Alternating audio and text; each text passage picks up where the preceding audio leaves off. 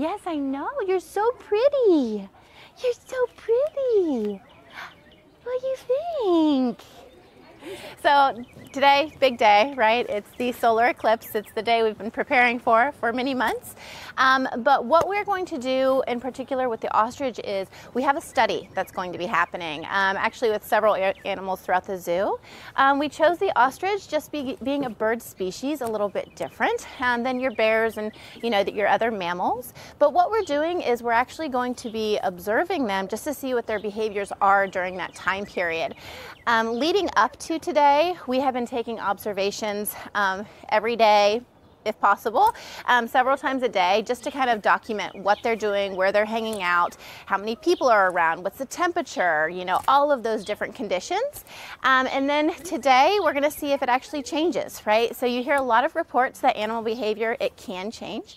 With it going dark for several minutes, will these birds go into their nesting and night phase, or will it not bother them at all? So we're hoping to answer some of those questions as we go throughout the day. This is actually pretty big for us because to our knowledge, there's not a lot of research and a lot known out there. So for us to be able to build a study and build a program up till now and then through this eclipse, I think it's so valuable because it can help other zoos, right? So it can help make decisions. Do you give them access to the back? How do you prepare? Are there certain animals that you need to kind of block off from guests and things of that nature? So everything we do here at the zoo is for the well-being of our animals, and with well-being, you can only improve, right? So the knowledge that we gain here can only help animals at other zoos and other institutions. Fort Worth Zoo would be in the totality, Little Rock Zoo, Cleveland Metro Park Zoo, right. So a number of them. We're the biggest and best zoo in the totality. So today we're very excited. This is going to be an incredible solar eclipse event here in Central Ohio. Here in Powell, we are in the path of the total eclipse, so we're really excited. We're excited for all of our guests to enjoy it, and we're really interested to see how our animals are going to react. So we've been doing observations on the animals over the last couple of weeks. We'll continue to do that over the next couple of weeks, and then we'll take acute observations today. So we actually develop things called ethograms, where we check and we record what animals are doing for certain periods of time throughout the day. We can then compare that with what we would say is a normal behavior a week ago or a week from now to really understand what kind of impact that the eclipse had on the animal's behavior.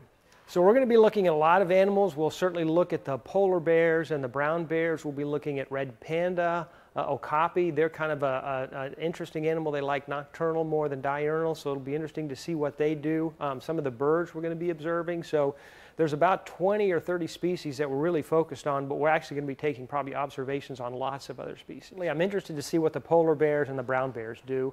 The red pandas, I suspect, are just going to take a nap, so I may skip that. But I'll probably be walking around the zoo from about 2 o'clock till well into 4, just going to different areas and see what's happening. Think about it. I mean, this is not going to come our way for another 100 years. So there may be no other time in our lifetime where we can collect data to see what animals at the zoo and then translate that to animals in the wild, how they react during total solar eclipse. So this is truly a once-in-a-lifetime event. It was remarkable. It was amazing. It was superlative. And the pandas were grooming in the tree, and then they went to sleep. They stayed asleep the whole time, through the whole totality. But what we also noticed, and this was really weird, is I got over there, there's carpenter bees, and they're starting to get bad. I had them on me, they were on my sweatshirt, they were in my hair, they were on my neck. After the totality, they completely went away. So I was up at Heart of Africa and I was watching the ostrich around 3:11, 3:12, right? It's starting to get a little bit darker, and it was very cute because the girls, they literally stopped what they were doing and they got together and they headed to the back as though they're going to bed. And then obviously when it got real dark, they all kind of group consolidated. About 7 minutes afterwards, it started to lighten back up a little bit, and they all stood up and they started grooming as though they were preparing for the day. And then they've gone on about their business. So it was very, very cute. We actually didn't really see a whole lot happening with the manatees. They kind of got together. There's 3 of them down there.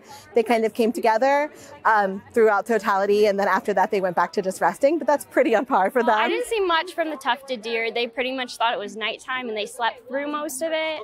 We had a really large crowd over in Asia Quest, so when people started cheering, they got up, and then 2 minutes later laid right back down and went back to sleep. Around 2:50, when it started to get dark out, the cranes went completely silent, which is unusual for them because they were vocalizing all day long. Once it went totally dark, they started doing what we call coordinated running, where they run around in circles next to each other, and they ran across their habitat once or twice.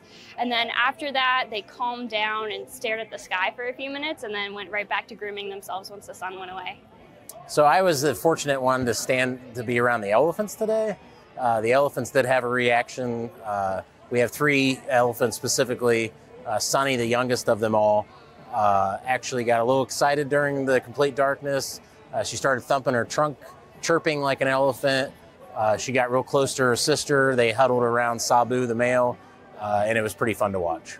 So I was watching the lions, and Rory, the big lion, male lion, got up and sort of looked around a little bit. I think actually the totality sort of disturbed his little cat nap that he was taking. I heard the elephants had a pretty interesting reaction, so I'm glad we documented that. It'll be really great to now analyze all that data, look at how they were acting before, look at what happened today, and then look what will happen subsequent to today to really see if we can see any trends and patterns. And then we can also talk to our colleagues, for example, in Texas and Arkansas that were also in the path to see what kind of reaction they saw. So it's going to be a really interesting research project.